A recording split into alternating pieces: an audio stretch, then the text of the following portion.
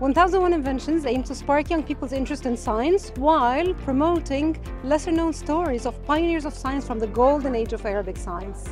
We're so excited to be at Milton Keynes Central Library as part of the City of Codes and Light Festival. We're delighted to see so many families and kids and schools coming in to join our activities, and we're loving all the engagement and interactivity with the children. I got to get super messy.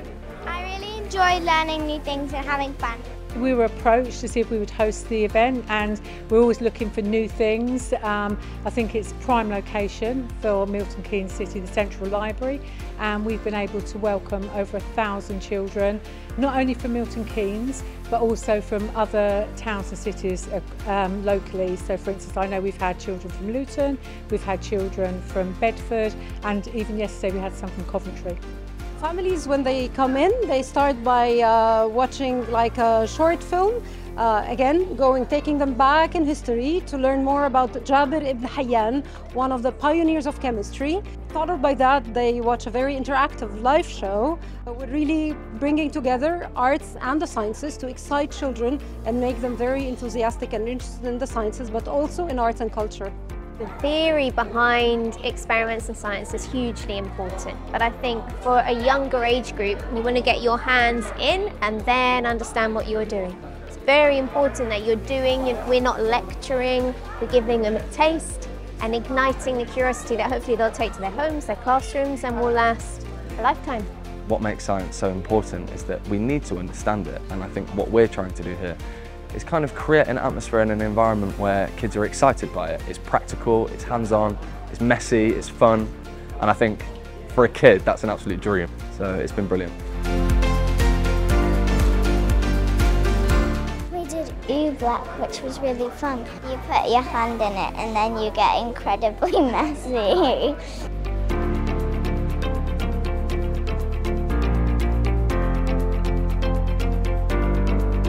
So in this event, we have a total of 4 stations, each with its own experiment. Science is a very difficult subject, but if they have the passion for it, that difficulty does not matter. And doing interactive stuff like this builds their passion for the subject. I'm an A-level student at Shenley Brook End School, and I study biology, chemistry and maths. I have participated in this event to inspire children to pursue chemistry. As myself, I love chemistry, so make sure these children enjoy what I enjoy. It's been very interactive, they're very keen on listening. It's been a great time.